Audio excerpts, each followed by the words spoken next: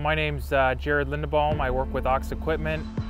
We are doing a project here with Arborwood and with the township to transplant a tree from a nursery to Town Hall.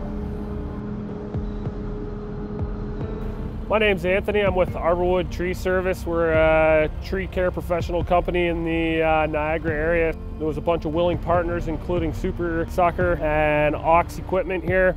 One of the biggest advantages for this particular project right now is we were able to come in, clean up around the tree, excavate where normally you would have a lot of fractured roots from digging, tree spading.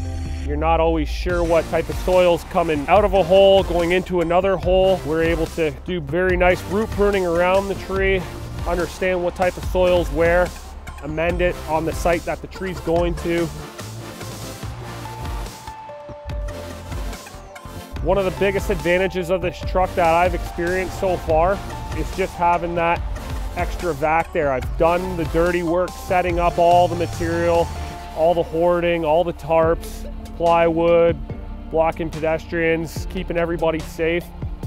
We came in here today, we're literally able to have conversations right beside the work going on 15 feet away. It was unbelievably clean experience.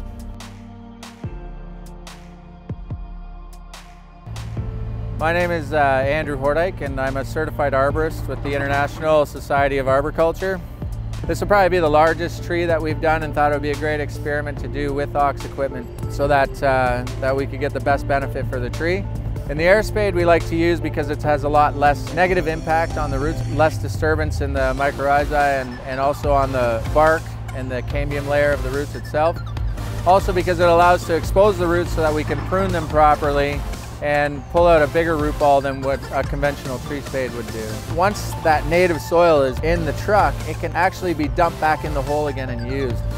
Whereas if it was used with a hydrovac truck, it would turn into a sludge and we'd need to bring it to a disposal area. So having the dry vac and the vacuum in combination with the Air Spade is a real good benefit for the native soil to bring back to the hole for the tree.